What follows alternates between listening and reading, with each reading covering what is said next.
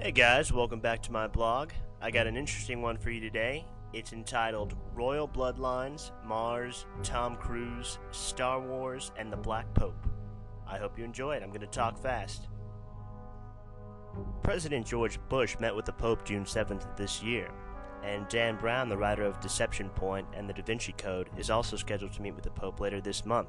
I find it a very odd occurrence that these two would be meeting with the Pope at rather the same time. If you know anything about Dan Brown's writing, conspiracy all over the place. This man here's name is Leo Zagami. He is a ex-member of the Italian Illuminati, a 33-degree Freemason, and a true insider and high member of the infamous Freemasonic P2 Lodge. He is well aware of the highest-ranking Illuminati officials being rooted in the Vatican, and knows for a fact that Bush is meeting with the Pope not to advise him, but to be advised. It's an eerie sensation for most people to think of the Vatican being rooted in Luciferian witchcraft. Do what thou wilt shall be the whole of the law being their primary philosophy and motto. But once you blow the dust off your history books and read a little, the connections begin to become too difficult to ignore. Let's start with the Vatican itself, shall we? Vatican City is a landlocked sovereign city-state whose territory consists of a walled enclave within the city of Rome. At approximately 108 acres, it is the smallest independent nation in the world. Following the spiral staircase in the main wing of the Vatican Library, I found myself in another wormhole of discovery. I recently watched the film Mission Impossible 3, and there was a scene where Tom Cruise and his team have to break into the Vatican, one of the most secure areas to get into, humanly imaginable. This led me on another cognitive spike relating to Tom Cruise's recent shenanigans concerning the South Park Scientology episode, as well as his crazy rant slandering psychiatry, and of course his insanity witnessed on the Oprah Winfrey Show.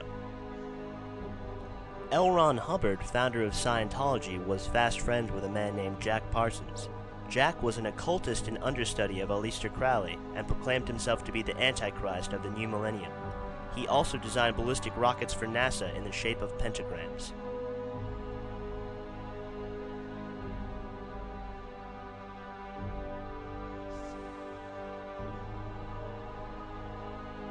Would you look at those pearly whites?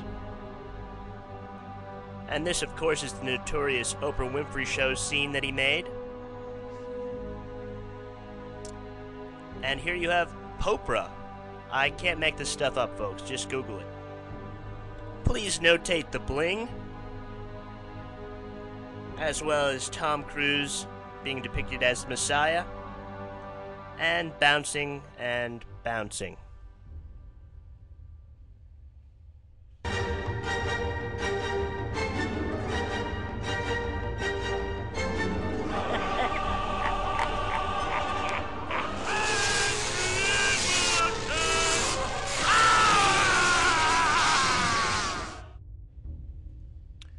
Okay, now things start to get a little weird.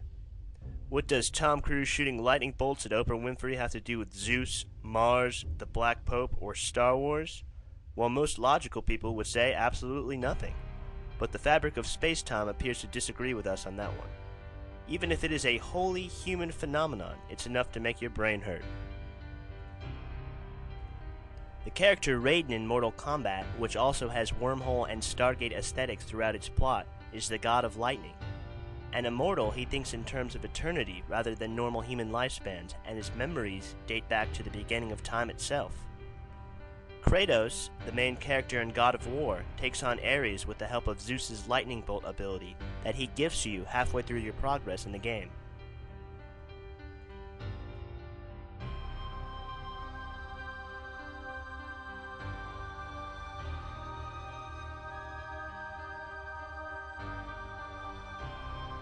In Greek mythology, Ares is the son of Zeus, ruler of the gods, and Hera. Though often incorrectly referred to as the Olympian god of war, he is more accurately the god of savage war, or bloodlust, or slaughter personified. The Romans identified him as Mars, the Roman god of war, whom they had inherited from the Etruscans. with Hellenic eras, but among them Mars stood in much higher esteem, and it is also strongly associated with the ram sign.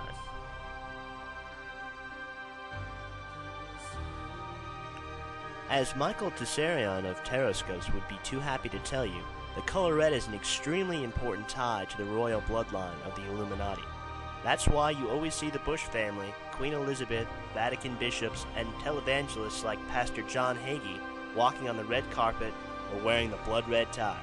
It links them to Mars, Aries, and the sign of the ram. It's a powerful connection to the Luciferian god of slaughter, and they rub your face in it in plain view. This guy John Hagee really makes me ill. He has an enormous church following, and he tells his members that bringing about the apocalypse is a good idea because it will vindicate their faith and bring about the return of the Messiah. Just read some of his book titles.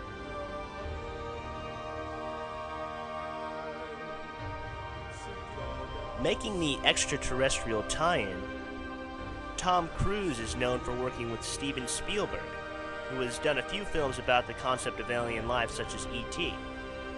They did War of the Worlds together, and it strangely links Tom's Scientology belief system with Hollywood film.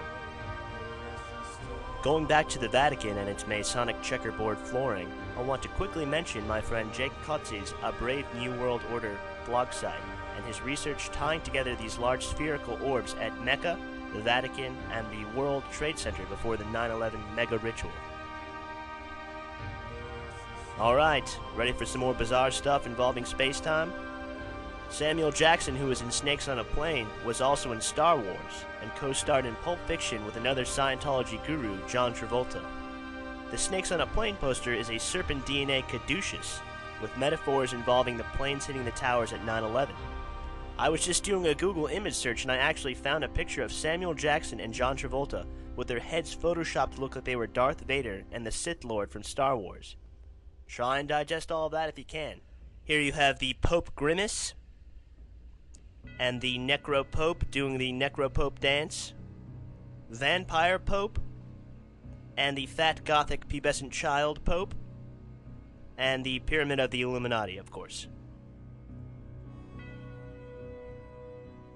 Shh. And a little heavy metal for you. It was about that big, sir. All these guys look alike to me, I swear. And this is evil Bilbo Baggins' face from Lord of the Rings. See my Agartha Hollow Earth video for more Middle-earth creatures running amok. This is kind of a strange theory concerning Barbara Bush being related to Crowley. That would mean that President Bush was Crowley's grandson, and the implications of that are pretty extraordinary. And these hats, by the way, the one that Popra's wearing right there, are not Christian, they are Egyptian. And there's Aries with a similar hat. And, of course, Crowley. Or you could say Barbara Bush.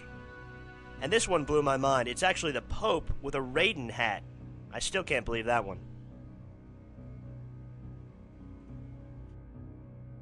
I implore all my listeners to go back over this blog and really pay attention to the usage of the color red and how important it is to this bloodline.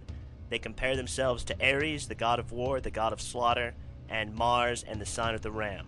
And also research the older popes in the medieval periods because there were some very sinister ones. I'm not really sure how Mel Gibson got in there. There's those pearly whites again. He wants you for Scientology. Or some bizarre fivesome with Xenu and Hubbard. And as a treat, I think we deserve it for sitting through this whole thing. We're going to have to see the Oprah Winfrey electrocution video once more as we close.